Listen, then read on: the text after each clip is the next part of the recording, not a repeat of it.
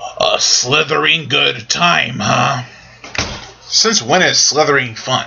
If anything, it looks like it's a lot of work for those poor reptiles. Welcome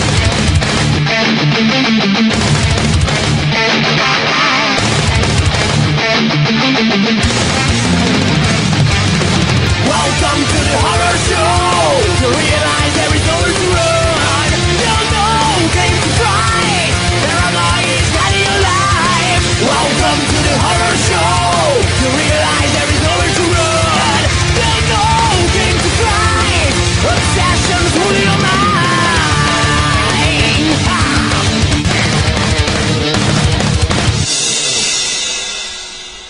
Anacondas, the hunt for the blood orchid. Now the plot for Anacondas, the hunt for the blood orchid follows a team of scientists who are going on the hunt for the blood orchid in the jungle. And there's lots of snakes, lots of action, but very little bloodshed. It's PG-13 like its predecessor, but even the first one had tons of gore. What the heck? Now Anacondas, the hunt for the blood orchid could be considered a reboot or a retelling of the Anaconda franchise, because this one is the basically first origin story of the sequels to come next. Now the snakes in Anaconda looked pretty good, but the CGI snake looked bad, and the animatronic snake looked the best.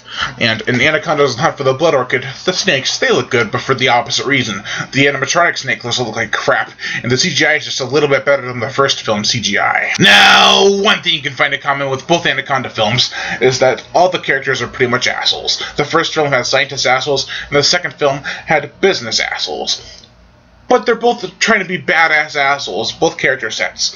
And it works in a cheesy, fun way. So I have to give our props to both films for that. But which film is better? Which one has the most action, the best snake attacks, and just the most fun attitude? Well, I'd have to give it props to the first film. Not only does it have all that, but it has atmosphere, it has tension, and this film, it just feels like a pure action film. But Anaconda's The Hunt for the Blood Orchid is still a fun time. It's a definite recommendation from me, and I grew up watching this film all the time. Now the score by Narita Tyson Chu is actually pretty good. It's not as good as the first film score, but it's still pretty enjoyable. Also, the film is directed by Dwight H. Little, who directed Halloween for the Return of Michael Myers. That's pretty awesome. If you can accept B movies, then this is definitely a film worth checking out if you haven't already. Overall, I give Anacondas, The Hunt for the Blood Orchid a 3.5 out of 5. I am Brian Gatto, host of Horror Show Movie Reviews.